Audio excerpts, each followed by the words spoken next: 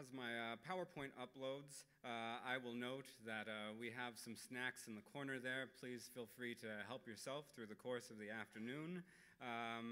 If you are looking for restrooms, you can find a women's room just to the right of this door, a gender-inclusive restroom on the 3rd floor, and a men's room in the basement of the building.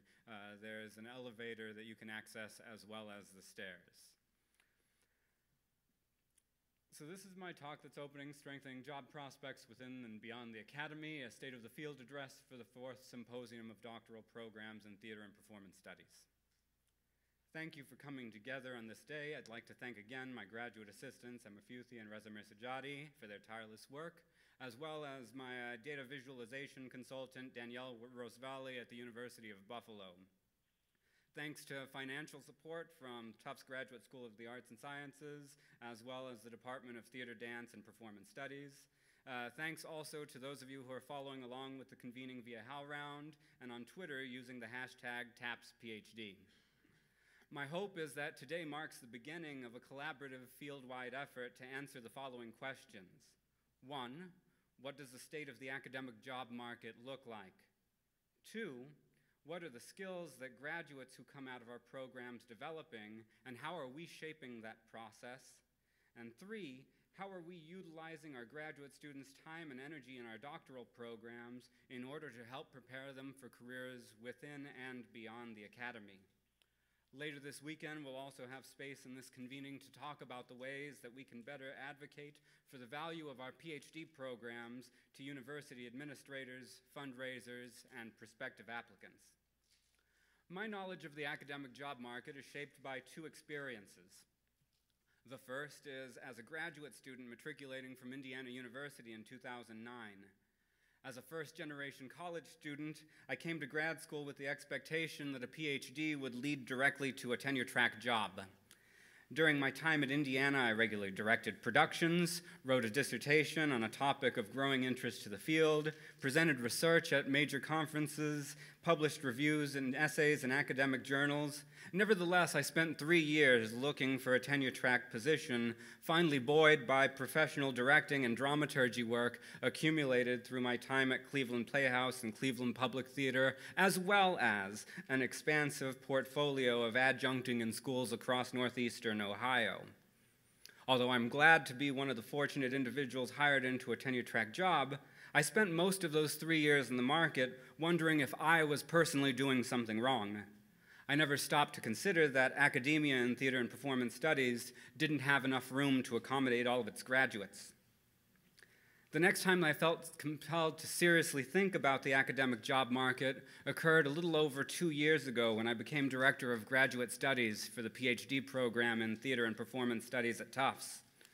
In order to take on the labor of preparing graduate students for careers within and beyond the academy, I wanted to learn what trends were emerging from academic job postings, what institutions were doing the best job at getting their students hired, and whether there were any commonalities among the programs that demonstrated repeated success. But this data, which is so essential to understanding how academic labor markets operate, didn't exist. And because, as the members of my fantasy sports leagues will attest, I'm a stats nerd with a love of accumulating unusual data, I developed a couple of longitudinal studies to help me discover how many graduates of our PhD programs are getting placed, how long it's taking those folks to find academic positions or ultimately decide to leave the academy, what programs can do to better position their doctoral candidates for the market, and what search committees are looking for. But as a scholar and theater artist who has not applied for a non-academic position since I was an undergraduate, I also know that I need to learn how to help students find opportunities beyond the academy, and that I didn't know where to begin 2 years ago. In traditional academic form, I turned to books. I started reading everything that I could get my hands on, including pieces by Susan Basala and Maggie Debelius and Karen Kelsky, in addition to blogs, web essays, and workshops that I found through social media. The totality of this work has helped me to develop a pedagogy and professional development course for first-year doctoral students at Tufts, where we discuss academic and alt-academic job markets and how to prepare for career success in multiple sectors. Although I don't claim to know everything about helping doctoral students market their skills, I feel more comfortable giving students the resources that they need to think about career trajectories from their first year in the program than I did 2 years ago. And I know that many of you are engaged in this work too, so I'm pleased that we're joined by leading experts in training graduate students to understand how to market and develop their skills. I'd like to welcome Marin Wood of Beyond the Professoriate. We'll later be joined by Paula Chambers of the Versatile PhD and Sarah Peterson of Imagine PhD. They'll speak with us about how we can better shape our graduate programs from coursework to the dissertation in order to better serve our students. I look forward to hearing from our speakers over the course of this convening, but before we do, I wanted to take the time to share some broad data about how we are admitting, moving through, and training graduate students in the field before looking to explore theater and performance studies job ads over the past 2 years, and finally to look at the current careers and trajectories held by over 98% of the 633 PhDs who have earned degrees in our programs from 2011 to 2017. I'd like to begin by presenting information about the 465 graduate students who were discussed in our self-reported surveys and how they're utilizing time spent in their programs as revealed through the survey that many of us filled out. I'll compare the results of this year's survey with results from the 2015 survey taken by program directors who attended the 3rd symposium at Colorado Boulder. From there, I'd like to talk about the academic job market for theater history and performance studies from 2012 to 2017-18, drawing from data that my graduate assistants and I have accumulated. Finally, I'd like to conclude with a snapshot of career paths for the over 600 individuals who have accumulated PhDs in theater and performance studies in the United States from 2011 through 2017. Using ProQuest's dissertation database and other digitized searches, I've learned about the career trajectories of over 98% of these graduates. I hope that all of this data provides a starting point for thinking about our field, our programs, students who emerge from our institutions, and the way that we can support their work.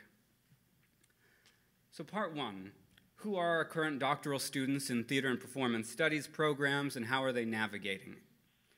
Much of the data for this section is drawn from the self-reporting survey that I sent out to every director of a theater and performance studies program in the United States and Canada. 25 institutions responded to this year's program. In comparison, the 2015 survey had 30 respondents. Although both surveys had over 40 questions that were being addressed, and I've posted the full surveys for both 2015 and 2018 on a Google Drives link that you'll have access to later in this convening, I'm only going to pay attention to some specific data that's germane to this year's convening. I'd like to begin by looking at some statistics on how many students are currently pursuing doctoral degrees in our programs. In 2015, the mean answer to this question was 17.76 students per PhD program, with variations in enrolled students ranging from a one-person PhD cohort to an institution that enrolled 67 doctoral students. This year, the mean number of PhD students per program is 18.6, with the smallest sized university enrolling 7 students and another enrolling a high of 62. This slight increase in program size also corresponds with annual admissions patterns. In 2015, graduate programs that completed the survey admitted a range of 1 to 8 students per year, with a mean enrollment of 3.0. In 2018, responding programs reveal the same minimum and maximum admissions numbers from 1 to 8, but the mean number of graduate students enrolled on an annual basis has risen to 3.45 doctoral students per program. As the job market has some sense of recovery post-2012, the number of students who we're admitting into our program is slightly growing. Moreover, as our enrollments increase, the average theater and performance studies PhD students' time to degree also seems to be seeing an uptick in several markers. The survey reveals that graduate students in our programs are taking an average of 2.87 years to finish coursework and other requirements before beginning their dissertations, and that the average time to degree is 5.735 years. Both of these data sets mark escalations from 2015, when PhD program directors noted that it took their students 2.72 years to reach ABD status and 5.07 years to attain their PhDs. This also bears out in the growing number of students who we have at the ABD stage of our programs. At present, there are 10.45 doctoral students on average who are ABD, as opposed to 9.24 in 2015. While our admissions numbers and students' times to degree are slightly increasing, however, there is some stability in the number of PhDs that we're producing in any given year. According to information accumulated from ProQuest's dissertation database and several university libraries, the US-based PhD programs in theater and performance studies have produced approximately 90 graduates per year between 2011 and 2017.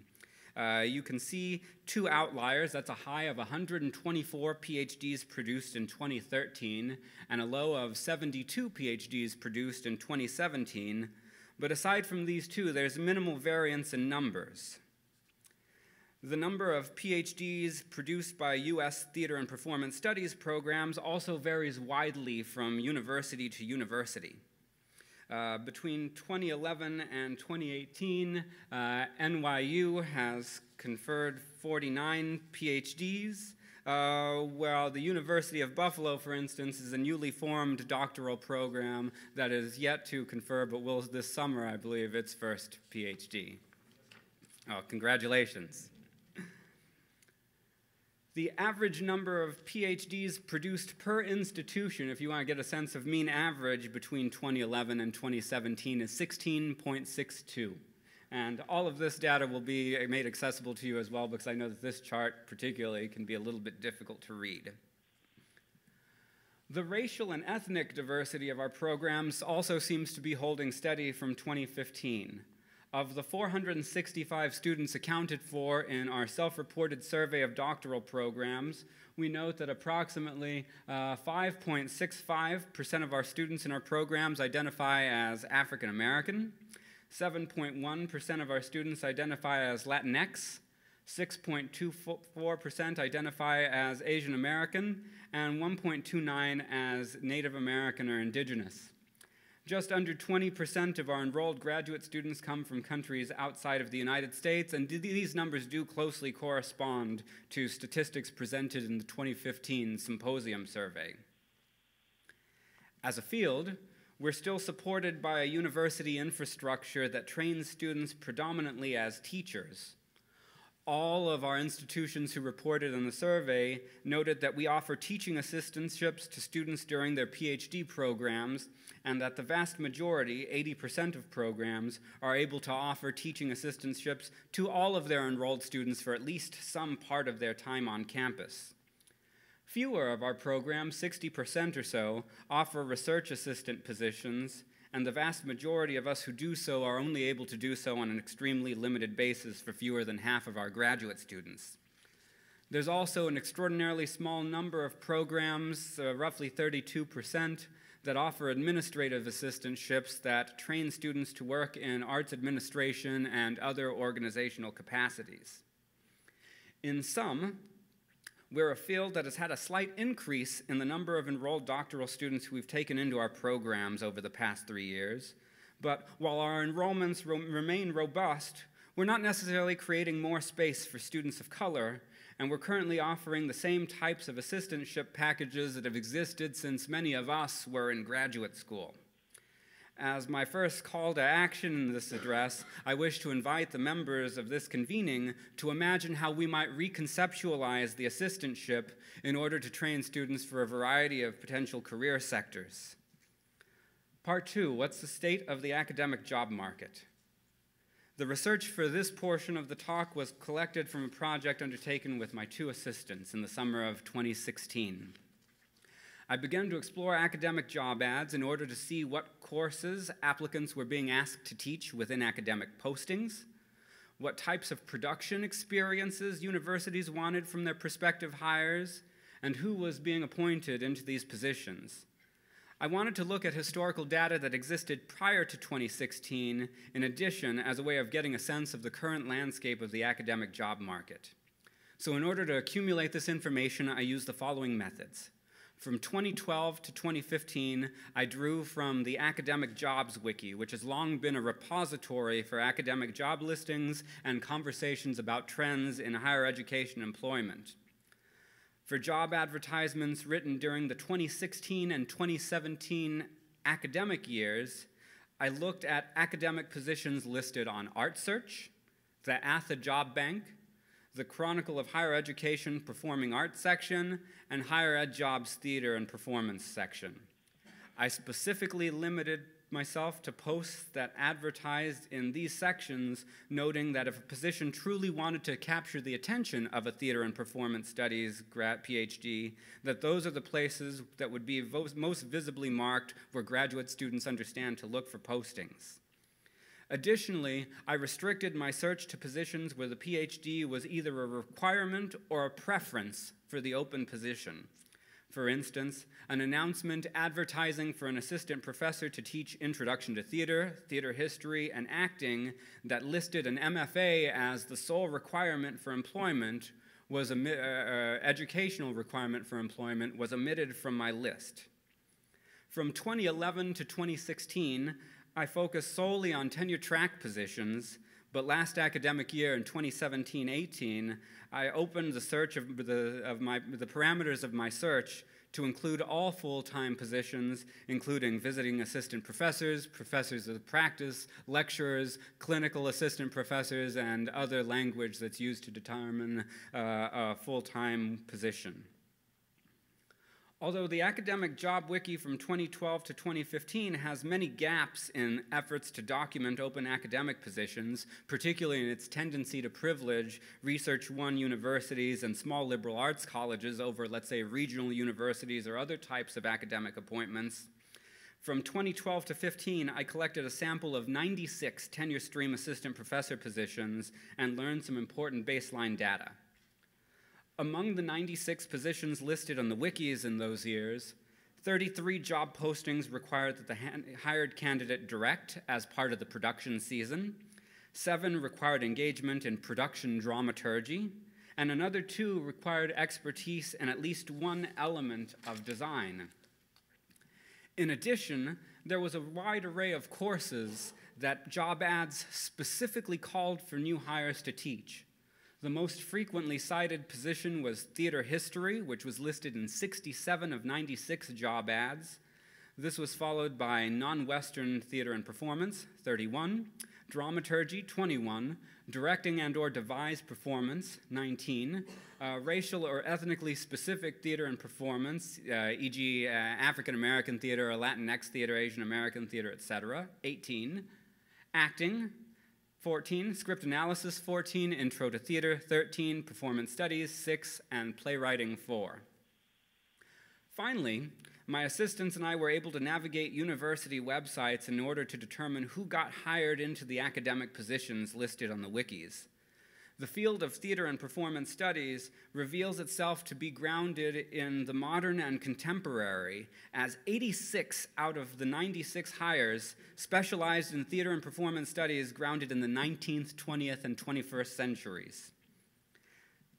57 of the 96 candidates hired grounded their research in theatrical practices and performance studies methodologies that emphasize non-Western and minoritarian subjectivities. Moreover, 19 of the 96 positions were accepted by professors who moved laterally from one tenure stream position to another.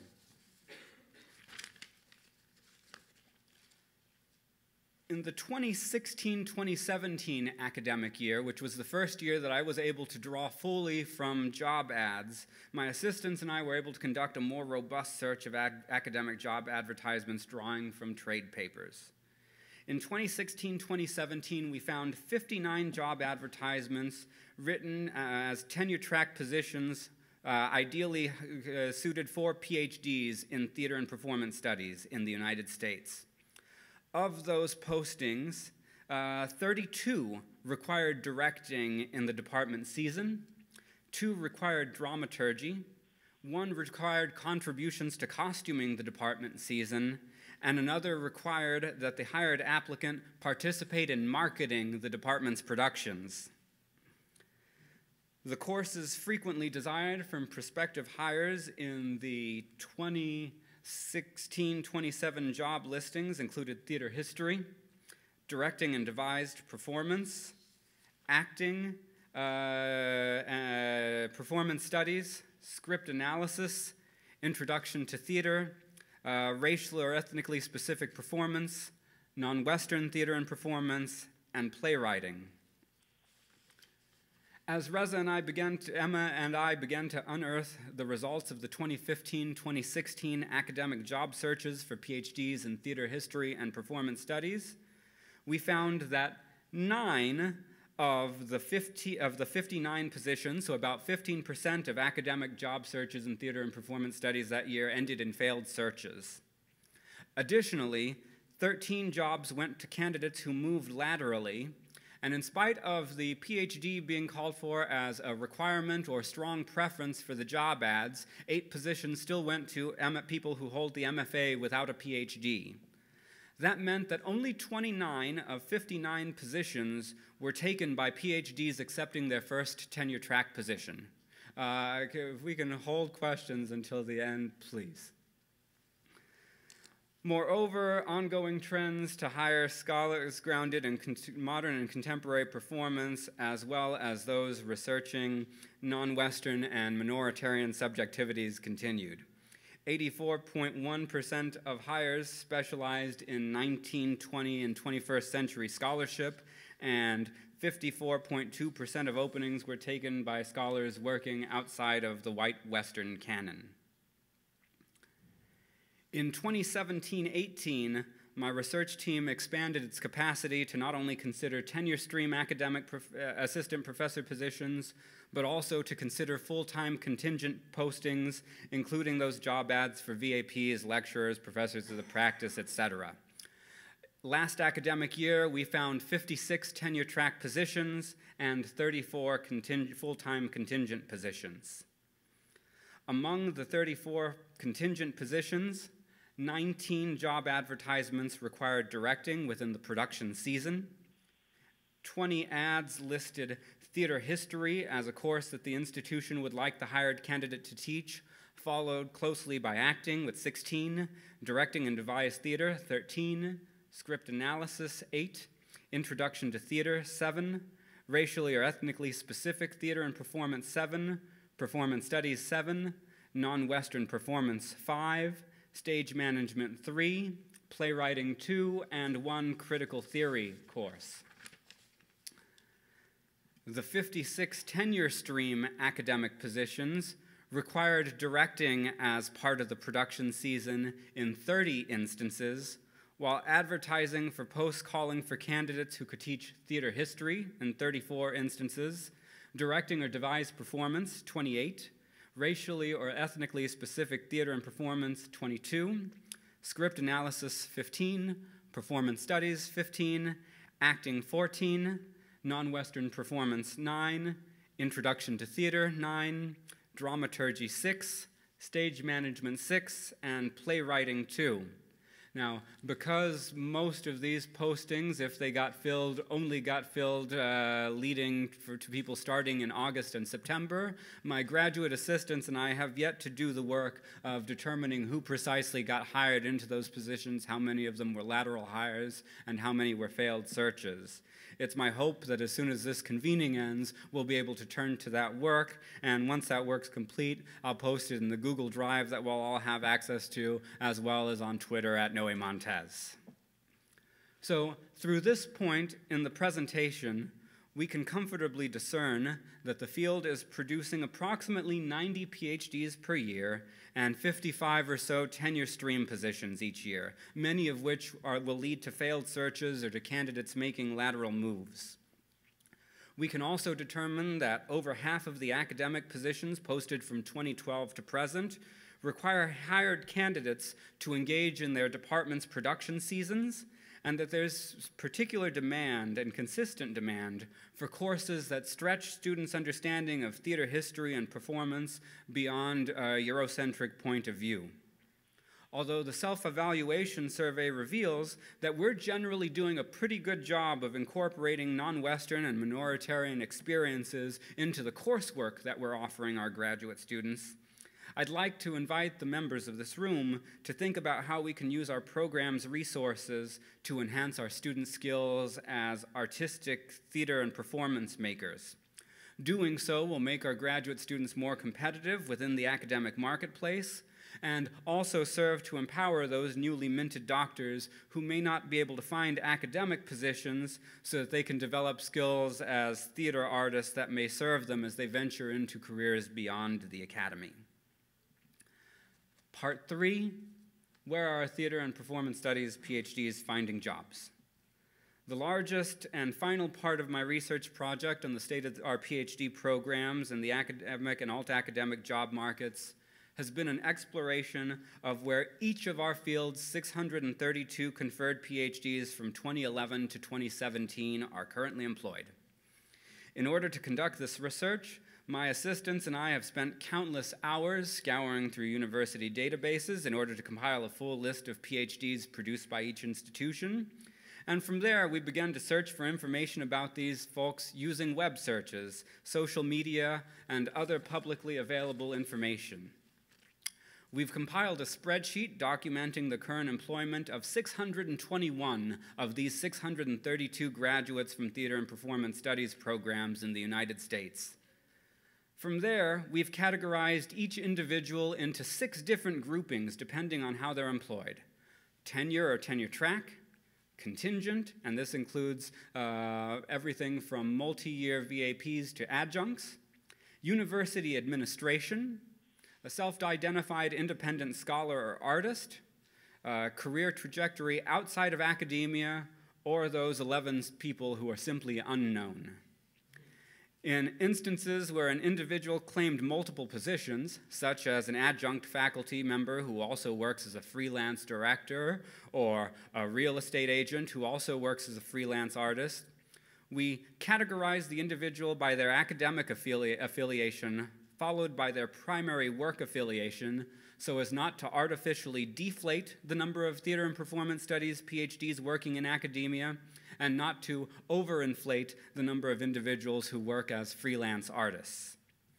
We find that among graduates of theater and performance studies PhD programs from 2011 to 2017, 38% hold tenured or tenure-track positions at colleges and universities across the United States. 25% hold contingent positions that range from these multi-year VAPs to adjunct positions. 16% of our graduates work outside of academia in a wide range of career sectors that I'll address shortly. 13% identify as independent artists and scholars. 6% work within university administration, and then there's that final 1.5% or so who are unknown either to me, to my assistants, or to the directors of the PhD programs who I emailed in order to see if I could find further information about these individuals. Our placement rate for graduates varies widely from program to program, with some, but not statistically significant, connection to the number of PhDs that each institution has produced over a 7-year window of the study. For example, of the top 10 PhD-producing institutions, 3 are among the top 10 as I rank them by placement rate, 4 are among the bottom 10. The tenure and tenure-track placement rate reveals some slight improvement across time, with graduates from 2011 to 2014 holding higher placement rates than those who finished their PhD programs from 2015 to 2017. Now, what you're looking at in this study is just a snapshot of data as I conducted it from May 1st to July 1st of this summer. What my goal is to be able to track this data every single year so that I have specific information about how long it's taking folks to find jobs and where people are moving over the course of their careers. you can generally surmise some things from this data, but again, here it's not an exact science. For example, in exploring the year-to-year shifts among graduate students in a different way, we can estimate that it takes a significant number of PhDs 3 to 4 years to find their first tenure-track position, if they ever find one at all. Now, Heather Nathans will present information from her conversations with contingent faculty members as part of a joint ASTR-ATHA study later in this convening, but it does bear out with some of the preliminary findings that she shared at the 2017 ATHA conference. As an aside, I've learned that among the 632 PhDs produced by the field over the course of this decade, 48 are working in universities outside of the United States, and 64 are working outside of theater and performance studies departments and programs. The vast majority of these hires have found positions in English departments and women's, gender, and sexuality studies programs, but graduates of our degree programs have also found work in film, business, communication, ethnomusicology, ethnic studies, languages, art history, classics, general humanities, arts administration and policy, journalism, and philosophy departments. The PhD students who work outside of academia have found employment in a wide variety of positions. Although the vast majority of those out of academia work as university administrators, there are several who have taken positions as elementary and secondary school teachers. We're also finding that graduates of our program who leave academia are finding jobs in arts administration, museum and archive curation, developmental editing, grant writing, nonprofits, office management, publishing, real estate, theater administration and theatrical production, and tutoring. There's also a small but statistically noteworthy number of graduates who have decided to stay at home as full-time parents. But in totality, after reviewing the data from folks who are working outside of the academic marketplace, I'm impressed by how widespread their labor is. Nevertheless, I wonder how many of these individuals feel as though their graduate programs could have better prepared them for careers outside of the academy, and how many might feel some stigma and disconnection from their programs because they've chosen to work outside of the academic world. So as a group, as we move forward over the course of this weekend, I pose the following questions to us. 1, how can we work in unison to decrease the stigma that PhD students feel when they start to look for work outside of the academy?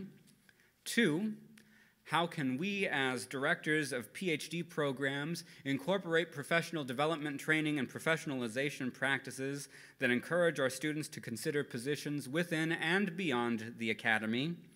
And 3, what are action steps that we can take today, tomorrow, and after the conference in order to share resources and pedagogical practices so that we can reduce each other's labor? I think we've got a great convening ahead of us, and I look forward to what comes next. Thank you.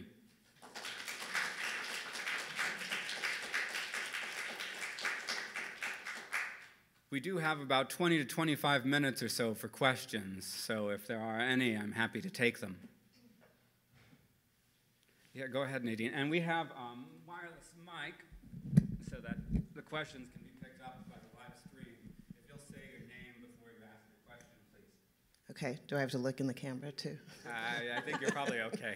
Find my light. So I have a comment and a question. My comment is that it seems as though there's something to be looked at in terms of MFAs and PhDs and as terminal degrees and how there's sort of crossover in the labor. So it looked like you were saying sometimes the job went to an MFA and sometimes PhDs are being asked to do the work of MFAs, so that seems interesting. And then my question is, did you, in your research, are you able to determine how many people are doing something other than what they want to do, right? So how many people are settling for something else? Because some of these positions might be what they want to do, or some of those other sort of ancillary positions might be right up their alley, and some people might be settling. So those seems like different outcomes? Sure. One, this project is not interview-based. I'm not generally speaking to candidates who are on the market. The study that Heather is conducting with help of Vero and a few other people through ATHA Aster is conducting interviews and has conducted several dozen at least. And I think Heather will be able to speak to some of that more tomorrow in her session. I would love to be able to chart the number of MFAs produced by the field and their job placement rates also, but it's a long haul just doing that data for PhD students. There are several hundred more MFA students produced by our programs in any given year, I'd suspect. And I should also just say, I want to just shout out to the geeking out data collection that went on here, so thank you. Thanks. I can speak for my people. Pass it on to Odai. Thanks, Odai Johnson. Yes, again, this data is marvelous. This will be so useful. So I'm so thankful that somebody has the aptitude to make pie graphs legible like that. So here's where my confusion in that same conversation around MFAs come from is a very frequent profile of the PhD is they come in with an MFA and then they transition back to this. And lamentably, of all too frequent profile is that they remain ABD.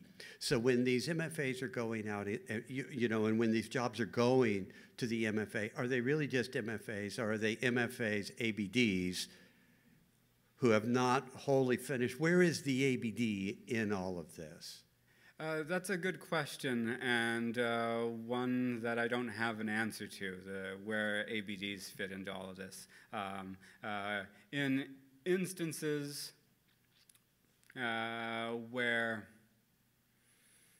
an ABD has been hired, I have listed them as PhDs with the presumption that they are going to do the work to finish their PhD program. It seems as though you may have some skepticism about that. Well, it's just the experience that once they land that job, they sort of remain as a perpetual MFA ABD, and they are so skilled at what they do, the final requirement is never, is a promissory note that is never delivered. Sure. And I'm just curious where that fits in all of this, because that seems like a larger population than we may want to admit to. Sure, I think that's worth looking into, but it's easy for me to go on ProQuest and see completed dissertations. It's much harder for me to go and look at the dissertations that were started and never finished, or yes. I'm not sure how I would go about doing that. Especially, at one point I thought about TJ's dissertations in progress, but there seems to be wide variation from among the programs with regards to A, whether we submit our students' names, and B, at what stage our students are in their dissertation projects when we submit those names to TJ.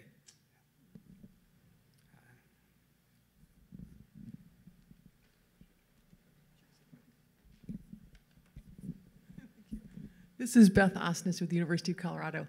And I'm just interested to know if you, even if you don't have it as a point of data, if you have been noticing how many calls there were for explicitly applied theater or even publicly engaged theater.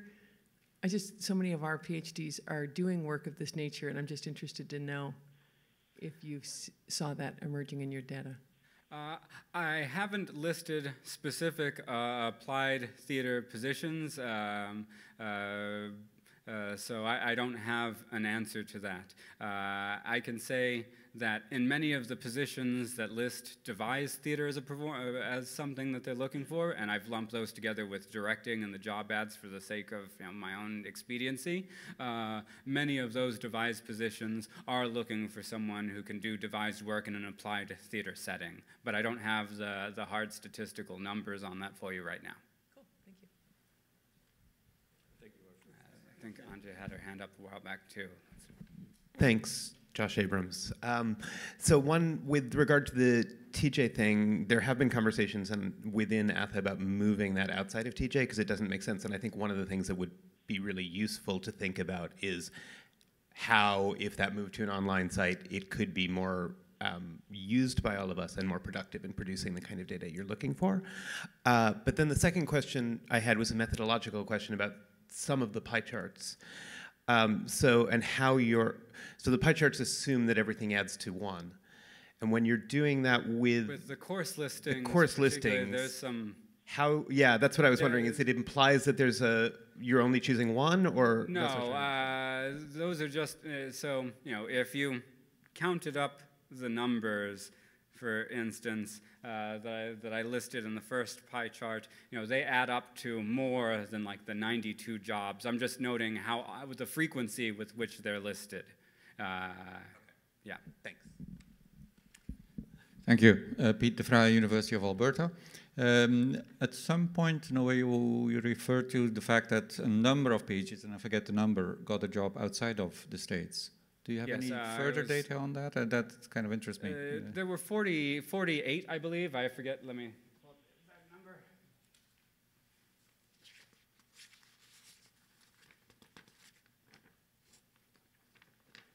Yes, 48 working in universities outside of the United States. I'd say approximately half, maybe a little more than half, were international students, particularly international students from Asia, who then return to their home countries and teach at universities at those institutions. But there is not inconsiderable percentage of students who proceed to find academic positions in Canada or in the United Kingdom or other parts of the European Union as well. And the other part of the question is, of course, then, what about foreign hirers in the States? Do you have any data on that? Like, for instance, Canadian PhDs, for instance. That is harder for me to discern because, again, it's difficult to look at university websites and know from that data what nation a person comes from. Yeah. I would love to get a sense of that. I just don't know how to do it in a reasonable way yet. So if there are any suggestions from the room, I'd be glad to hear them. Maren, we can pass that back, and then we've got to get to Antje. Have her hand up, please. A little bit of data on humanities, and I've done some work. I'm Canadian, actually, from Lethbridge. Shout out to Alberta. But just to sort of answer part of your question, so I did a big study for the Chronicle of Higher Education. I looked at 2,500 jobs across humanities, social sciences, and STEM from 2013-2014, very similar methodology. And I found that Canadian schools, about 50% of the hires in Canada went to Canadian-trained PhDs that year, and that the other jobs that were listed in Canada went to international hires. As far as Canadian-trained PhDs going to the United States, across the 2,500, it was about 3%. So there was not a big draw for Canadian PhDs into the United States. I have looked at every four-year institution in Canada who was hired in English and history. I did a piece in the University Affairs about that, and I know that in that it's about 56% of history faculty earned their PhDs outside of Canada, and it's a little bit closer in English. And I know there's been similar studies done in sociology, where again it's about half of PhDs that are on faculty in Canada are trained in Canada, and the rest are the United States. And then a small number are coming from the Francophone schools. Of course, there's some that are being hired from France, but in terms of who's going into the Canadian schools, it's largely American trained, and then Oxford and Cambridge were the two biggest ones from the UK. We could pass this on to Antje, who's been waiting for patiently. Thank you, Noe. And thank you so much for this presentation. It's really absolutely fascinating, shocking also a little bit. So my name is Antje Butte, University of Toronto. I wonder if we as a group over these 2 days might identify professional skills that we could call transferable skill sets. Because it seems to me that given the diversity of jobs outside academia requires something that is somehow inherent in our fields, in our methodologies of organization, production, and research, but at the same time applicable and desirable in other industries. So I wonder what that might be. The other question or idea we could discuss is, if I listen to my colleagues from the sciences, what I find is that there is a number of, they have a number of industry partners who do actually fund the future generations of their leadership by funding PhD students. So I never heard that any department has such collaborations going on in the drama, theater, and performance studies field. Is there maybe, are there opportunities that could be built for PhD students who come into programs, who come already as people with a future job, working through programs that are funded by industry partners, for example? I think this would also make it much easier to limit or decrease stigma for applicants who want to go into PhD programs and don't want to pursue an academic career. Sure. So just to share these thoughts. So to address your first question, it's my hope that Maren, Paula, and Sarah will be able to help us identify those transferable skills through the work that they've done across multiple career sectors and in thinking about how humanities PhD students might be able to make those transitions. So that's very much a part of the conversation that I hope that we'll have over the next 2 days. With regards to forming partnerships with other industries, I'm certainly not familiar with any practice like that, not only within drama, theater, performance studies programs, but across the humanities largely. It's worth thinking about and brainstorming, but I don't know what sort of models are actually in place for us in the humanities that we could actually replicate. And again, maybe some of the folks in this room do know of some things. Shannon Steen, UC Berkeley. I wanted to come back to the theory-practice question that I think is really at the heart of this MFA versus PhD question in the middle of this. And that's to raise what I think is probably a pretty profound existential question for us as a field around this on a curricular level. I know that a lot of us were around in the 90s when there were the threatened closure or the actual closure of several theater departments across the country, and that one of the reasons that that happened was because theater departments became unable to articulate to the rest of their university colleagues how what we did fit into the missions of the institutions. And that the shift in training in the 90s that really de-emphasized practice was partly an attempt to train people who did the research wing of theater studies to really be able to have conversations with our colleagues in other fields and to talk about the intellectual importance and weight of what it was that we did. And so one of the questions that I have coming out of this really important data is that if we train our graduate students back into something that looks more akin to the artist-scholar models that did operate inside of our field prior to the mid-90s, how do we do that without disabling ourselves from being able to have cross-disciplinary conversations that people in other fields take seriously? There's a real curricular problem and a real time issue about how we manage to ensure that our students are conversant with people in other fields if we also make them conversant with practicing artists in our own departments. And I would really love to hear a conversation about how we deal with that conundrum, because I think it's really serious, and particularly at a moment where we're looking at funding crises across universities in the US, and especially around humanities and arts departments. So. Sure, and that's something that I think a lot of us can feel invited to weigh in on as we consider Shannon's question.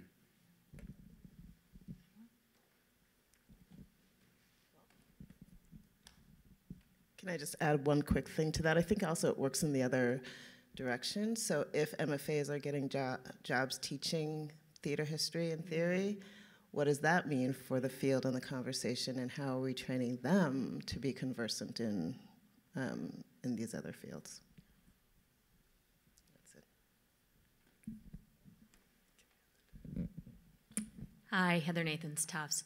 I know that Henry Bile gathered a lot of data about the MFA/PhD placement 2-3 years ago.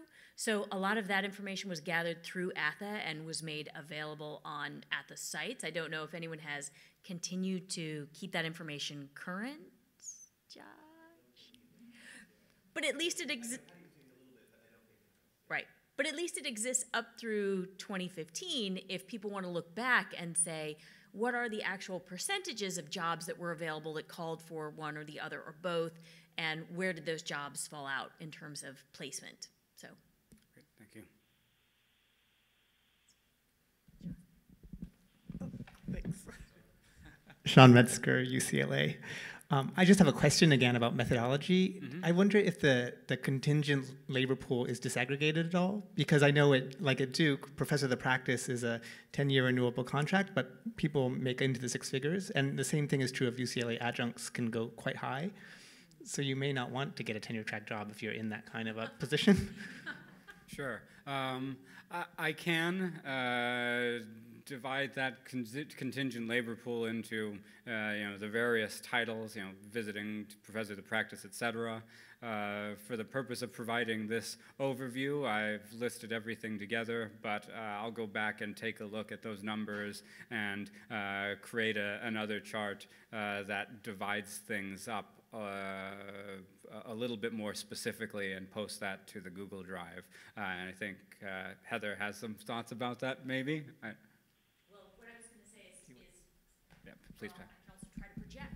So what I was going to say is in the interviews and the surveys that we were conducting for the study that Jonathan, Aaron, some other folks and I were doing, we didn't have any people that were reporting that it was more profitable for them to be on the contingent labor track. So I know that NOE has the data about professors of the practice and things like that, but no one that we were speaking to was seeing it, I think I'm right, as preferable or more secure than a tenure stream position.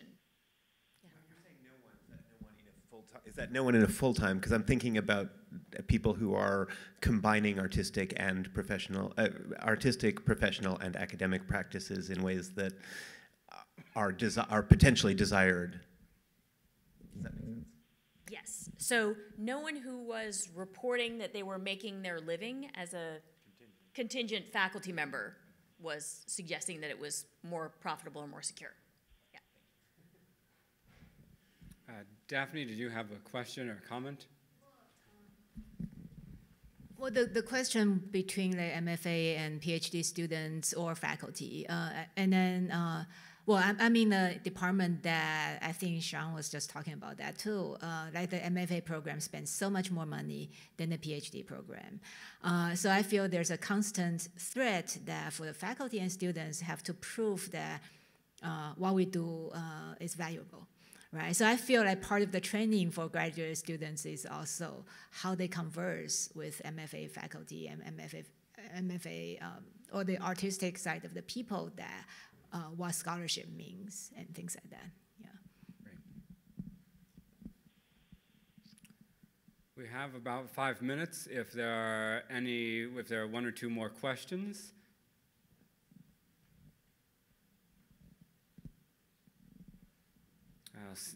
Go ahead, Nadine, and then we can take a brief break before we turn things over to Maren. I just hate pauses, and so I can always find something to say.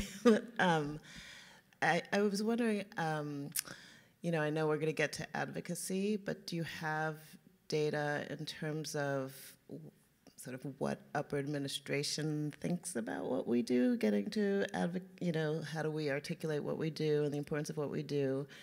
in general and sort of how that plays out in terms of the jobs that are advertised? I don't have any data about administration values or beliefs. I think that there's probably such wide variance from institution to institution that it would be difficult to come up with any sort of concrete or definitive answers. I mean, just like as a field, are we growing? Are we shrinking? As Shannon was saying, that there was a fear that departments were shutting down and under threat. So, you know, we have lost a program recently. The Indiana PhD program is technically a suspended program, but that's only because the state legislature has to vote on the closure of that program for it to become official, and they haven't done so yet. But beyond Indiana and looking at the data from the self-reported survey, it seems as though our numbers across the institutions who reported are remaining stable or even growing a little bit in terms of the number of PhDs that we're taking in every year and the number of students in our programs. I can say that just looking at our application pools at Tufts, there still seems to be a strong and robust interest in the PhD as something that students are applying towards, and you know, we can probably, as we have our advocacy conversation, start to discuss some of your other program application numbers to see what sort of trends might be emerging. Just a quick question as to whether you have any data about the university profiles of the tenure track posts. So are most PhDs going into research, research to universities, or? It's widely variable. The posts consist of everything from Ivy League schools to small liberal arts colleges to regional universities and community colleges. I haven't done a specific breakdown of, because I find it hard to categorize institutions in that way, about what types of institutions are doing the most hiring right now, but I think that is something that's worth looking into. If there are no other questions, then I think we're at time. Thank you all for hearing this data, and thank you all for your engaged conversation. Why don't we take about 4 to 5 minutes to get set up for Marin's talk. You can stand up, stretch, grab some candy and granola bars, or use the facilities as you like. Thank you. Wells and covers.